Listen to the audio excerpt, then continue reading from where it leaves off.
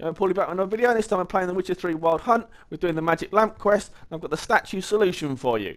After doing in the dark with Kira, she mentions a magic lamp, something she was promised by the elf. If you want to get it, it's well worth doing so, because you end up with the item anyway, and another quest when you go and see her as well. You've got to light the statues in the correct order. The puzzle can be a little bit cryptic, you may not quite understand the clues, but it's pretty straightforward.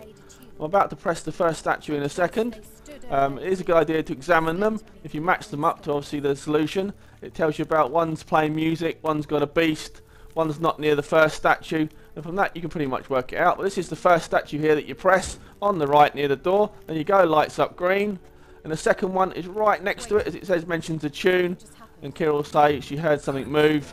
Also, if you do it wrong, there probably is a trap or some monsters. And the third one, as it mentions in the clues, it's got a beast. And the fourth one, if you remember from the clues, is not near the first one.